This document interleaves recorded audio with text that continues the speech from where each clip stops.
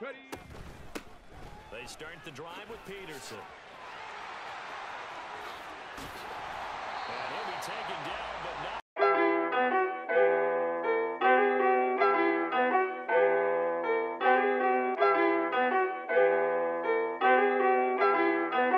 It looks like you lost another one.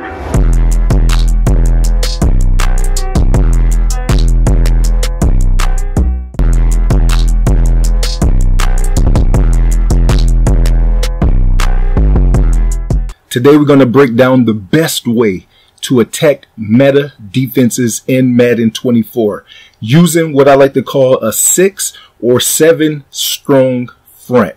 So what I like to do is I like to have 2 tight ends on the field and 2 wide receivers on the field.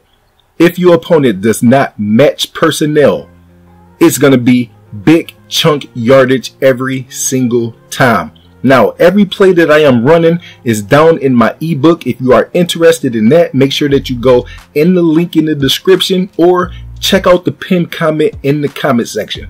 Now, how you can beat 6-1 meta very easy is to hit your opponent with underneath routes and then the wide receivers on the same type of concept, okay? So, let's say you have 2 wide receivers to the left.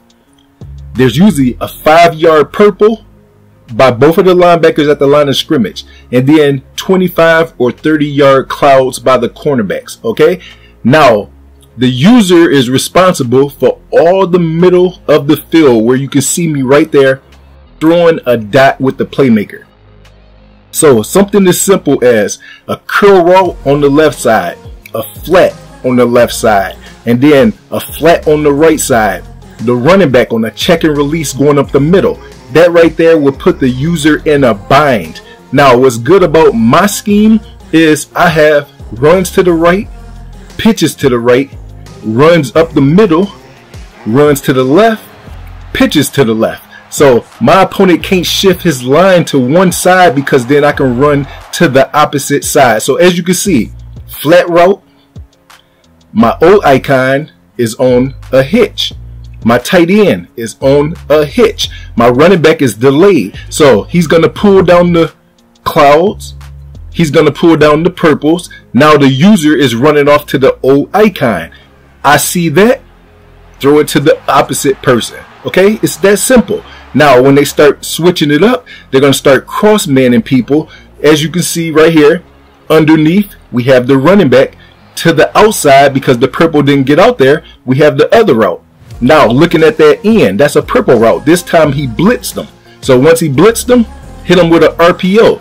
He had a good block shed, but we got 4 yards. Once I see that, I like that defense. I'm going to keep you in it. Those adjustments that you just had on the field, I'm going to force you to keep them adjustments. Motion somebody over. Now we can pitch it or keep it with the quarterback. 3rd and 4, keep them adjustments on the field. Once they have 5 yards purple, 25-yard clouds, they are stuck with them adjustments unless they reset the play. Then that's going to put them in normal drops. Okay, so we have the underneath from the running back. We have the curl on the other side. This time he cross-manned the person over there. And with this scheme, I have 2 to 3 routes every single time, and as you can see, the middle of the field is wide open. So instead of me having read number 1 or read number 2, in my ebook I show you how to go through 3 to 4 different reads. Now right here, if they are playing man coverage with the best players in the game, pressing you at the line of scrimmage, you're going to be able to bomb them over the top.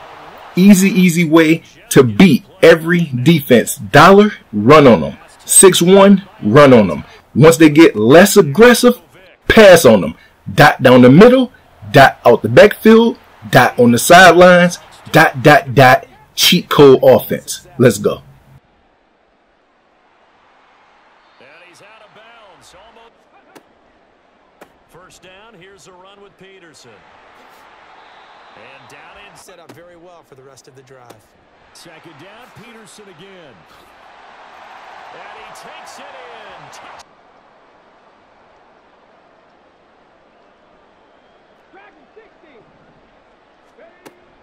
Vic goes play action.